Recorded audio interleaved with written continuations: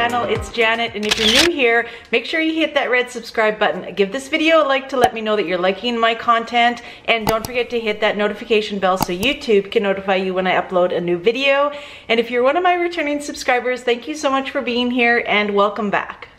Today I am going to be sharing with you 4 crockpot recipes that you can make, and now that we're going into fall and winter, especially here in southern Alberta, I thought that I would share with you 4 go-to crockpot meals that I like to make. And all of these actually my family enjoys as well too. So I'm keto, but the rest of my family is not keto. So I try to make meals that I can kind of like take the protein out and make like a side dish, whether it's cauliflower rice or a vegetable. And then I also like to make things that like can be used for my family. So in these recipes, actually, your family will absolutely love them. It can easily be adapted for your family, whether you're adding like rice or pasta or crackers, because one of them is actually a dip recipe. So it's great for an appetizer if you are entertaining over the holidays as well too.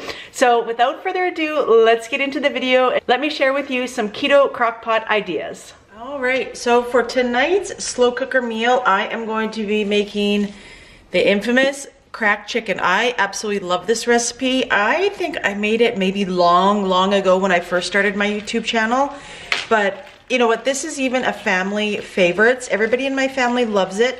Usually what I do is I will just have the cracked chicken, of course, but my family loves it with pasta. So we will see what they want to do tonight. If they want pasta, sometimes they also like having it with buns, like in like kind of like a pulled pork style, right? And have it in a bun. So I will see, it'll be up to them, whatever they decide, but I usually just have the cracked chicken by itself, and then I will make a couple sides to go with it. So I put in 4 large chicken breasts. And then next, what we will put in is, this recipe is so easy, you guys. Super easy. I love the crockpot meals because you literally have to make it and forget it. So that's why I enjoy making them, because they're so simple. Especially when I'm busy working or I have errands to run, I can just plop it all in the slow cooker and head out the door. Then you will need a packet of the ranch style seasoning mix. This is the kind that I buy. Now you can make your own, feel free to do whatever you want, but this is just what I do. You guys know I always take the easy way out somewhat. But you are just gonna put the whole packet on top of that. I'm going to take off my glove as well. I always like using a glove whenever I'm dealing with chicken, most of the time. All right, and then we are going to need 1 whole package of the cream cheese. Now, normally I use Philadelphia cream cheese, but I did get this Compliments brand. So that is what I'm going to use. What I like to do is, now this isn't softened, but sometimes I will leave it out and have it softened, but I like to cut it into cubes, and then I put the cubes on top of my chicken and my ranch mixture.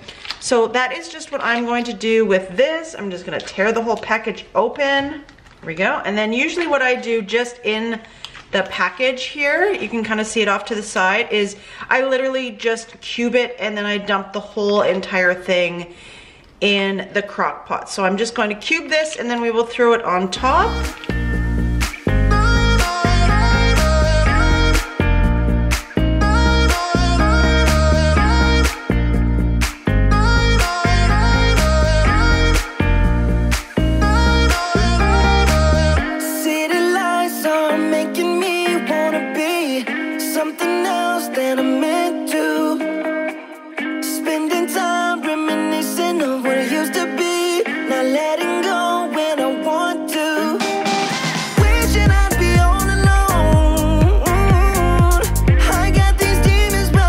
And that is literally it, you guys. How simple is that? Now, what we will be adding to this later on is some more ingredients, like some shredded cheese. I like to add some bacon, like fresh bacon cooked and chopped up, and some green onions a little bit on the top, but we will be doing that later on. But for now, we are going to put a cover on this and put it on low for 7 hours.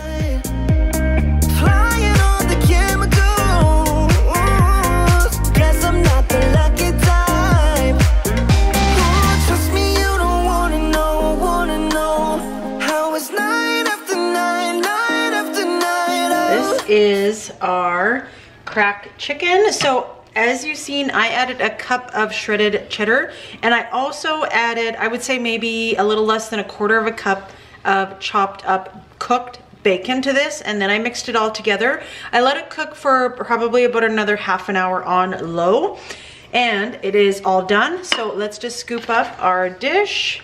And like I said, this is a family favorite. My whole family absolutely loves this. My family either likes it with a little bit of pasta. I put pasta on the bottom, usually penne pasta, and then topped it with the cracked chicken, and then they'll mix it all together, and then I'll have like a side dish for them. Or they like it in buns, like a bigger kind of like burger bun, and then put this inside. Really, really good. So I'm just gonna top mine with a little bit of chives and green onion. And that is it. Makes a perfect fall meal and that you can enjoy, and your whole family will even love as well too. All right, so for today's slow cooker meal, we are actually going to make a taco casserole. It is really, really simple. I'm using just my smaller crock pot today as well.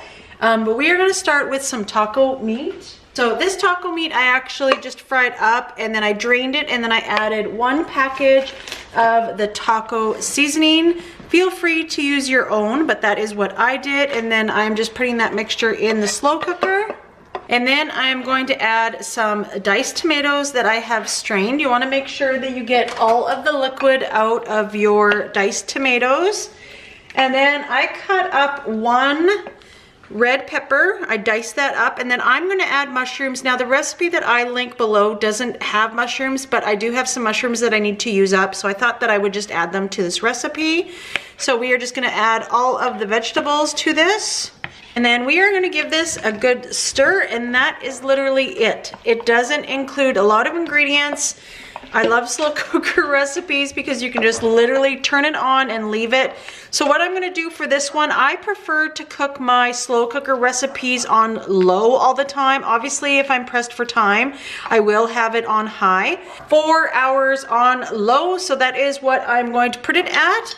And then we will check back when it is done.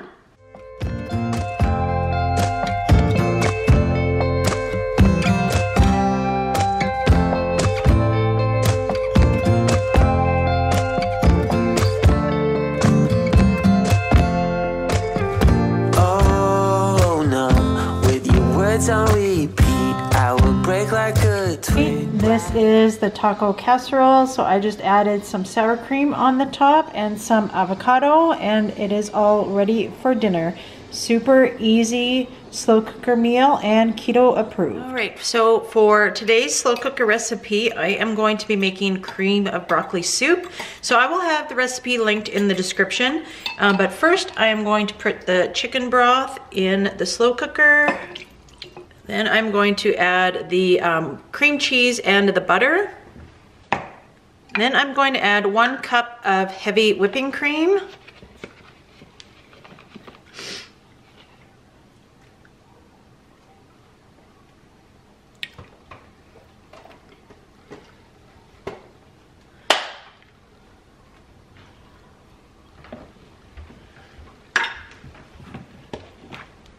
And then you're gonna wanna stir all of this really well. Then we're gonna add in all of our broccoli.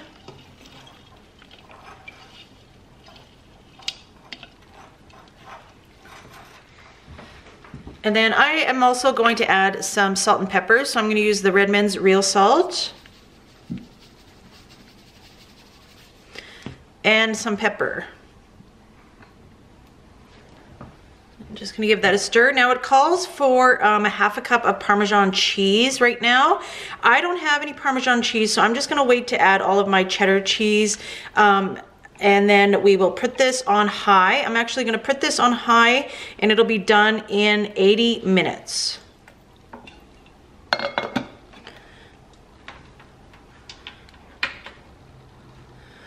All right, so it has been a little, like probably over an hour for this. So what I'm going to do is I am actually going to take my hand blender, and I like to blend it all. Like, I don't like huge chunks of broccoli in my soup. Now, to each their own, but this is just what I prefer. I prefer more of like a puree with a few chunks of broccoli soup, but I'm gonna do that first, and then we will add the shredded cheese and then cover it and then leave it for another 10-15 minutes, and then it'll be all done.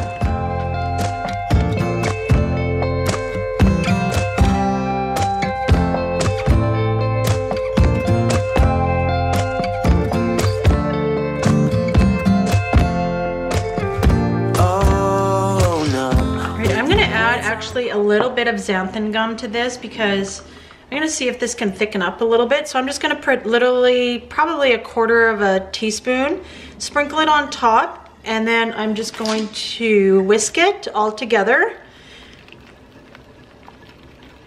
And I still have this on high.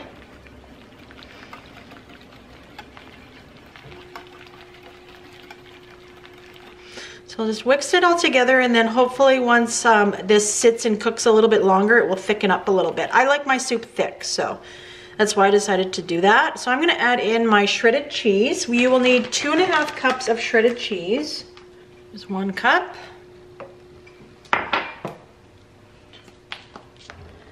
2 cups.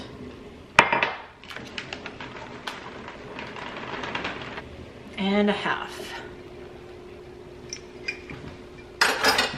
All right, I'm just gonna give this a little mix, and then we are gonna put the lid on it for another 10-15 minutes.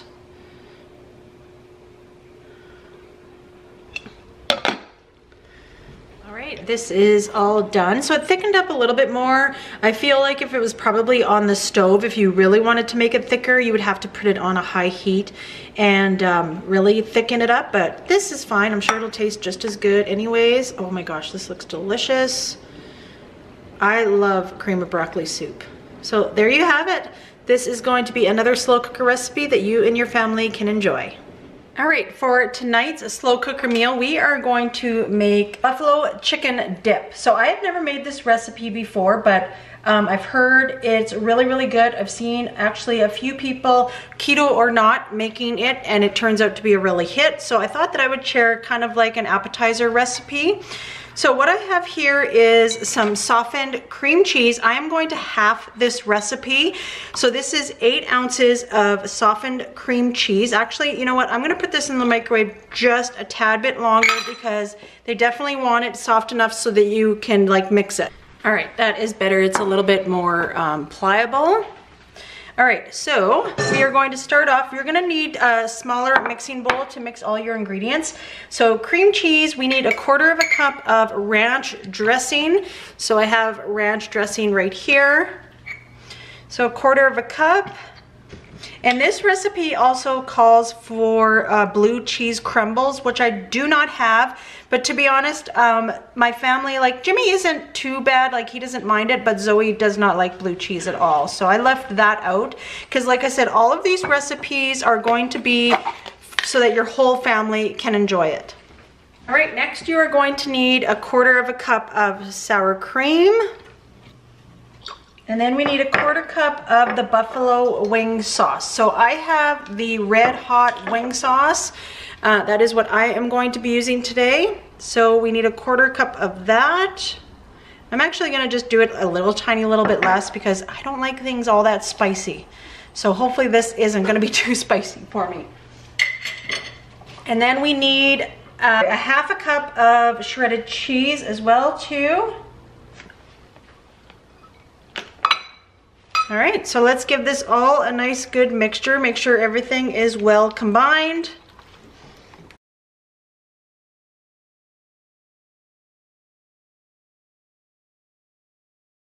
All right, then it says to spray your slow cooker with some spray oil. So that is what I'm going to do. And then I'm just going to brush it all around, just kind of on the sides and everywhere.